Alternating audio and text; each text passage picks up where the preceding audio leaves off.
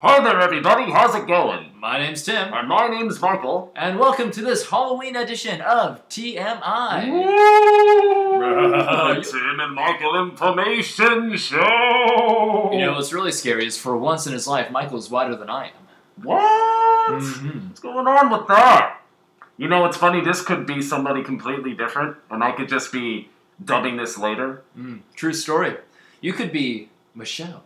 Michelle. Hello, Michelle, my belle. No, but for the sake of doing the rest of the episode, so it doesn't sound completely horrible, I will take this off. But Oh, man.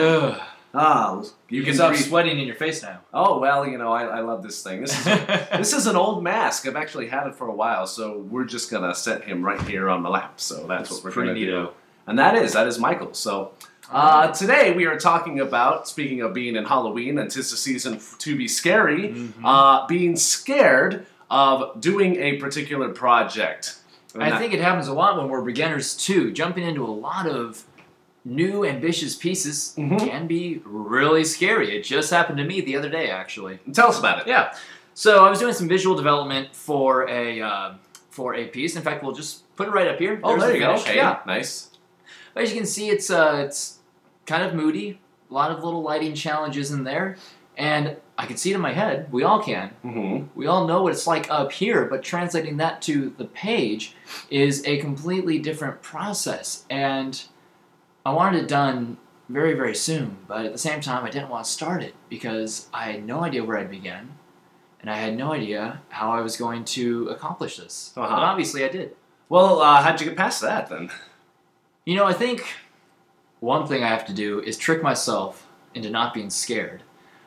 Is when you're brand new and you're trying to figure something out, sometimes drawing isn't as much fun as we'd like to think it is. Drawing and painting can be very, very challenging, and if you recognize that challenge, it can get to the point where when you're going into a project, you don't even want to start. It doesn't even feel fun. All the excitement of what you're about to do, all the excitement of this moody piece is ruined by the fear of not knowing where to go.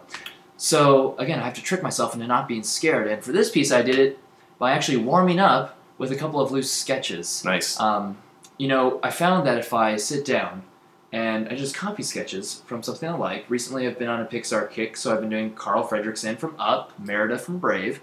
And if I sketch them out, you know, it's not too difficult. I'm just copying. I'm good at copying. And I remind myself how much fun it is to draw and how much fun it is to move that pencil across the page and find the form and find the shapes. And at the very end, you've got something very cool that you just whipped out in, 15, 20 minutes. Nice. So you kind of get to the other end of that struggle, and that accomplishment is fresh in your head. It's a minor victory, but it's a victory nonetheless, and that kind of reminds me, oh yeah, I like this. And boom, fear conquered, and I move into painting. Cool. Congratulations. Thank you. Well, I guess I can share a little something. Yeah, this was also pretty recent, something I was working on, and I'll throw that up. Boom. So this was actually 4 different comps that I was doing for a T-shirt design for a Halloween maze, and they had a couple different options. But a funny, interesting story. Not everybody from the maze voted, and some of them had some non-votes, should I say, that they put inside the box. It didn't really have a number on it, but they just had a rude thing or two to say. And so, yeah, you know.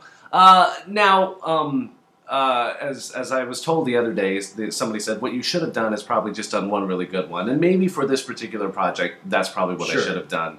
I didn't get to meet everybody. I mean, I only knew a couple people in the maze, and so maybe giving them too many options and trying to get them all together in the middle of when they're working wasn't the best thing to do.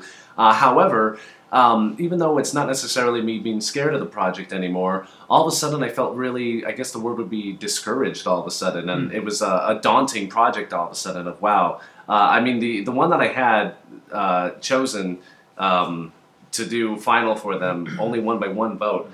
And when it's only 4 of those votes that won, you can see how many of them were split. So then I just felt bad, like I approached the project completely wrong, and but I still wanted to finish it for them, just so they could have something cool to go off of. And the other thing is too, and I'll be completely honest, is maybe the one that they ended up choosing was probably the last one that I wanted to do. But it's not about me; it's about them. You know, it's about your client, and it's about what your client wants, and you give them options. So I just didn't really want to work on it. But kind of your same approach. I think for me, what I started doing is I said, you know what? There are some other things that maybe I can work on. I've noticed this week, actually, with me. I have a lot of different projects that I always have going at once, and I keep them pretty evened out. There you go. But then what happens is if I don't feel like working on one particular project, I go to another one. And actually, I did another one for our show, which which maybe you guys will be seeing. Cool. This show. Yeah, for this show. Because you're Mr. Showman. Shows galore. Oh yeah. Theater. Just a little something for TMI, and I actually whipped that out in a couple hours, and I was really surprised at how fast I was working because, but then once I got going, then I was able to go back to the other project, and so if you guys hit any sort of project that you were just kind of daunted by or scared by, I guess what works for us is going for something else and just stepping away from a while. Also, Christina told me the other day, sometimes you listen to music to just get you in the mood. Mm-hmm. She's a very music-oriented person, and I've started to really do that too. When you're doing a sad piece, listen to sad music, or when you're doing, sometimes the opposite. Sometimes when you're doing a spooky piece, listen to Annie. There you go. Shut up, Michael. No. But it works. I think it was Daniel Miller. He designs mazes for Knott's Berry Farm. Mm-hmm. I believe he was talking one day and said, sometimes you get your best scare after your best laugh.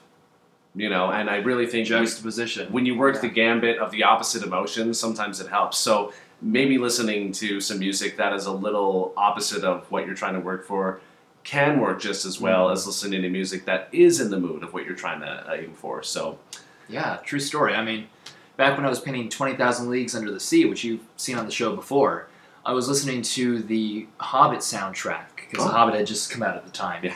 And, I mean, they're very different stories, but the richness and the somberness of them at times is very, very similar. And, oh my gosh, that soundtrack made that painting, or the process of that painting, a total experience. It was the soundtrack to my painting. Wow. So don't be scared, guys. Of any project that you have, you can overcome that fear.